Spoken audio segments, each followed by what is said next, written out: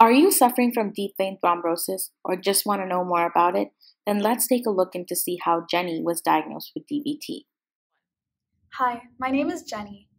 A few weeks ago, I went for a business trip to Australia. I came back to Canada after a 14-hour flight, and then the next day I went to work. I realized that my leg was swollen, it was red, and there was excruciating pain. I decided to take some Advil because I thought an anti-inflammatory would help, but it did not help. So I decided to go to the emergency. Upon arrival, they suspected that it was a DVT. As we just saw, Jenny has been diagnosed with deep vein thrombosis. But what is deep vein thrombosis? Within the deep veins of your leg, a clot forms causing deep vein thrombosis.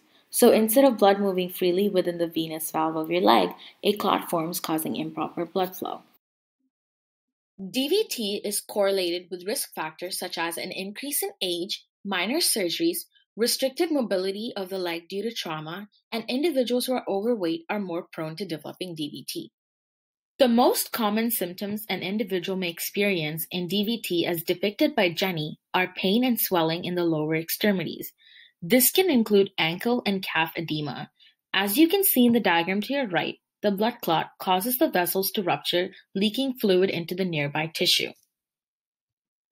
In a physical examination of a patient, signs of DVT include edema, which is swelling of extremities such as your ankle and your calf, warmth, tenderness, redness, cyanosis, which is bluish skin, and superficial venous dilation.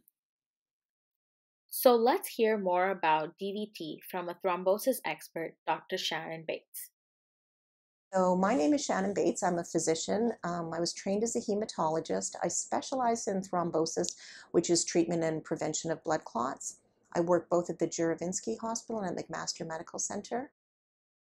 What is the main molecular mechanisms or pathway involved in DVT? So thrombosis, we commonly think of Virchow's triad to help explain how thrombosis occurs.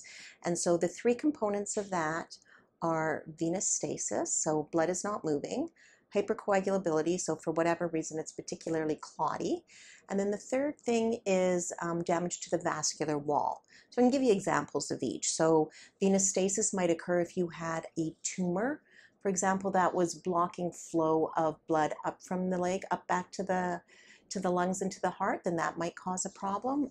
Vascular damage could occur with surgery.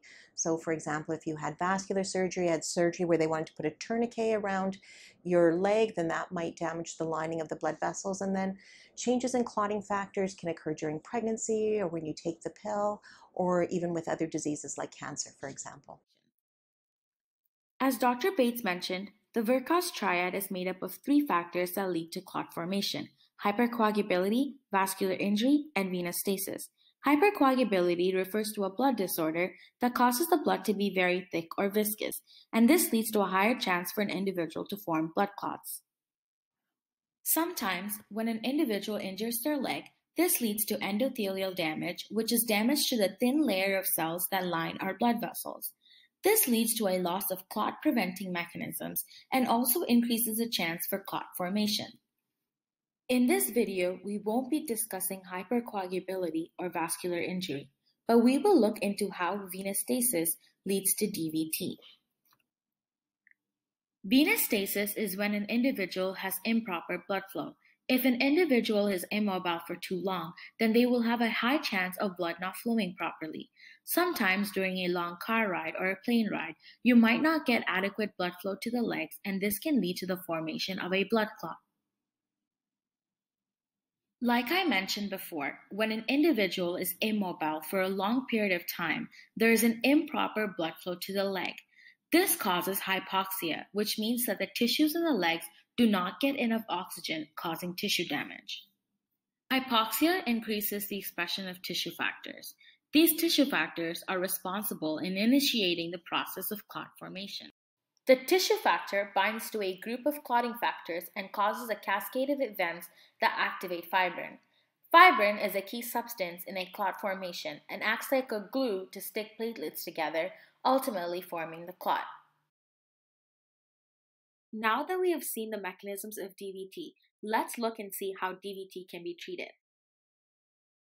So deep vein thrombosis is treated in a couple of ways. The most common way to treat deep vein thrombosis is with anticoagulant therapy.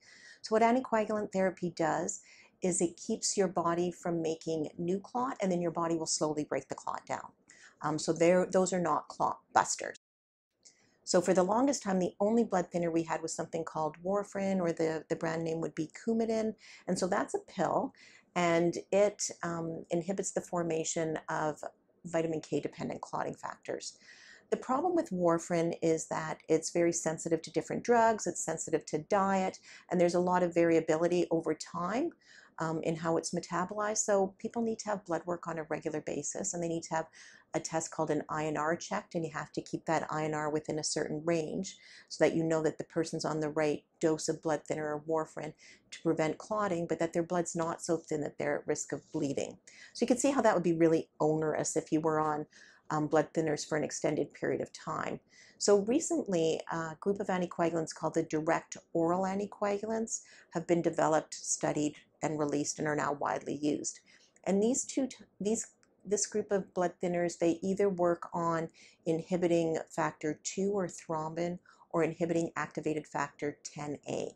So some examples of the drugs that you might have heard of are Dabigatran or Pradaxa, or the anti-10A ones are apixaban or Eliquis, rivaroxaban or Xarelto, or edoxaban or Lixiana. So now that we've seen the various treatments for deep vein thrombosis from a thrombosis expert, let's check in with Jenny and see how she was treated for DVT. So after they completed a bedside ultrasound, they realized that I did have a DVT. They treated me with Lovenox, a direct anticoagulant, and after a few days, the swelling and the pain had gone down. After a few weeks, I returned to the thrombosis clinic for some follow-up appointments. After that, I was fine, and now I'm okay. Thank you for watching. For more videos like this, check out the Demystifying Medicine YouTube channel.